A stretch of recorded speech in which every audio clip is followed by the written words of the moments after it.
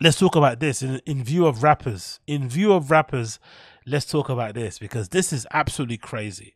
And again, I'm just thinking to myself, like, what possesses these guys to go out to this place and do what they're doing here? So, unfortunately for Fredo, free Fredo, he's been sentenced to 5 years in a Dubai prison for drug possession. And most of you will know, I think last year he was arrested for possession of drugs, and I think he's been in basically Dubai jail before, I guess, getting sentenced to go to prison for this whole entire time. There's been no real, sign of him, no statements, no nothing. He just gets locked up, and that's basically it. And the latest update here, courtesy of Shadeborough, is that he's been sentenced to 5 years in prison. And the funny thing about it is that I read online that he got nabbed with 3.5 grams of weed. 3.5 grams of weed. Some people get through 3.5 grams in one day, maybe an hour, especially if you're a rapper and you've got loads of fucking, loud packs coming your way for free. You could probably smoke a 3.5 pack in a fucking one session in the studio. Easy. Imagine getting put into prison. Imagine getting sentenced to prison for 5 years for 3.5 grams. Can you imagine how depressing that is? Can you imagine how depressing that must be? Especially in a place like Dubai, right? The city's like paved in gold, right? It's basically the quote unquote European version. Even though it's not Europe, but it's the place where Europeans go, which is equivalent to Miami. So most likely he was doing something lavish. Most likely he was on a jet ski the day before. He might have been in a long body. He might have been in a wide body whip. He might have been in a limo. He might have been in a helicopter. He might have been in a crazy suite surrounded by baddies. He might have been doing the most lavish thing the day before this happened. And then the contrast of what happens then from you going to that situation to a Dubai prison for 3.5 grams is absolutely crazy. But I still maintain, I find it absolutely insane why these rappers go to these places knowing how strict these places are and commit such dumb crimes.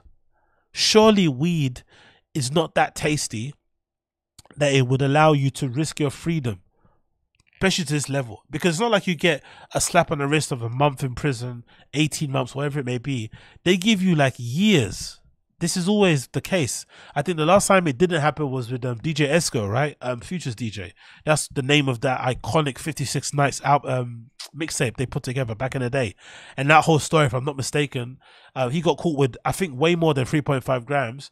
But I think DJ Esco describes in an interview, I think if I'm not mistaken, he got very friendly with people in there. And if you know DJ Esco, you read interviews about him or you see him online, he's a really bubbly, outgoing, super funny guy. So you can understand why DJ Esco would kind of vibe well. Because if I don't remember, I think he said even in the story, one of the reasons why he got a good, he got dealt with well in the Dubai prison was because people initially, I think, thought he was from there because of how he looked. He's mixed race dude with dreads or something, but I think for some reason they just thought he was Middle Eastern or something. So I think that kind of ingratiated him with some people over there. And of course he was also very open to talking and chatting and shit. And if I'm not mistaken as well, part of the other bit of the law is that he befriended somebody. He befriended like a guard or something. I forgot what it was. And also, if I'm not mistaken, didn't the US embassy get involved as well? I think so. Something like that happened. So all those things kind of worked in DJ Esco's favor. He's a nice dude anyway. He was able to befriend some prisoners in there. Maybe get friendly with some guards. Maybe they knew who he was because he's the Future's fucking DJ. Who knows? And of course, the US embassy got involved as well. But with Fredo, he's been a menace, right? He's been in and out of prison his whole career for the most part. He's not the most PC person in the world. He's not exactly, cookie cutter either.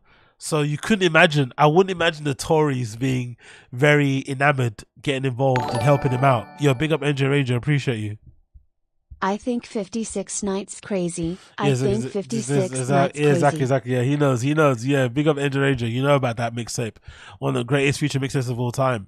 But I just can't imagine the UK government getting involved in this, considering Fredo's image, considering the things that he says, considering his music, the contents of his music. I don't think they're ever going to get involved. So, and also, if you know Fredo, like, he's one of the rappers out there that, weirdly enough, he kind of glorifies the road life. He glorifies the trap. He glorifies being a goon, which is part of the reason why we love him. but you know, he kind of sounds like somebody that would enjoy, you know, the fact that he's been given these numbers or he's been put in prison, you know, in a foreign country. He'd probably use it as a bit of bragging rights when he comes out and shit. So probably no one's going to be out there to help him. But I just find it insane, just as a point to make at the end, that people are willing to risk their freedom for weed, especially in a place like Dubai. It seems like a nice place to go to if you have money. If you're into that kind of lifestyle of like going on jet skis, you know, being surrounded by Instagram baddies, wearing APs and shiny jewelry, infinity pools, shisha, I don't know, colorful cocktails, whatever that kind of lifestyle is, right? Getting driven around places. It's a nice place to go.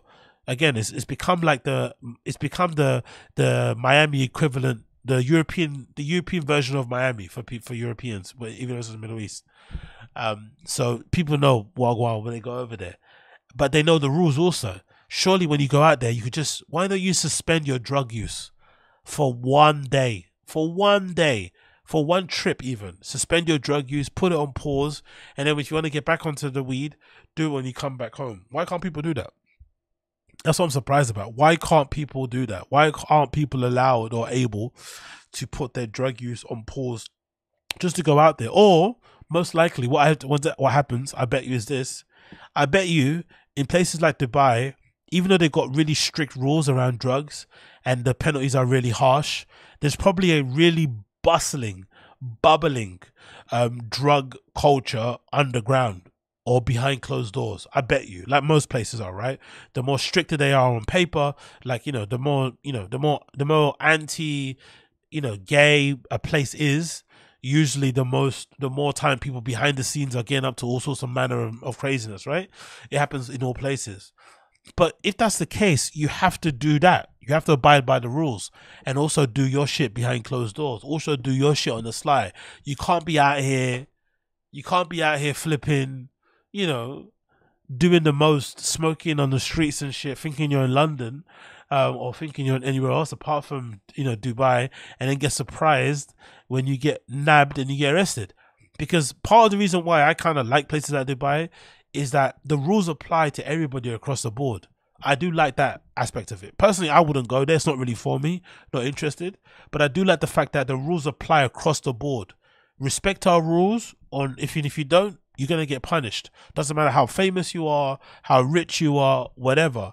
The rules apply across the board. And I think that's a good way to sort of like operate, or that's a good way to kind of run a country in that respect, where people that with money and whatever can't just bend the rules to their favor. Yes, they can do things behind closed doors, cool, but out in the open, nah. If you do stuff out in the open, you're going to get punished, and the punishment might be 5 years in prison for 3.5 grams of weed. Can you imagine how fucking annoying that must be?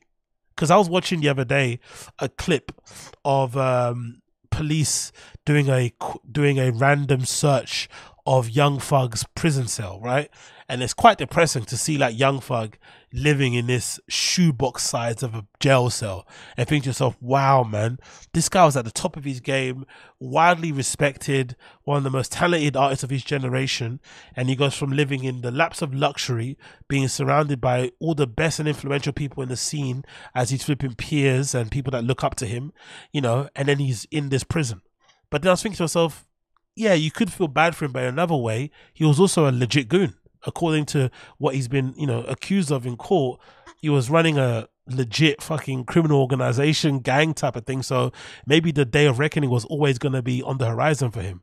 But in Fredo's case, he wasn't out here in Dubai. He wasn't out, from what I know, he wasn't in Dubai running an international gang of mercenaries and shit. He was just in Dubai chilling out of his brodies, right? Chilling out, having a good time. And he took it too literally to have a good time, and then he got nabbed for smoking out there in the streets. That must be even worse than being Young Thug, because at least with Young Thug, you probably know deep down your day's gonna come. You're being too flagrant, you're doing too many fucking crazy shits, you're putting hits on people, you're bragging about them in records and shit. You know most likely your day's gonna come. But with Fredo, you know, you're going out there in Dubai having a good time, and then here smoking a loud pack, and then suddenly boom, things come tumbling down. But yeah, free Fredo same way. Free Fredo same way.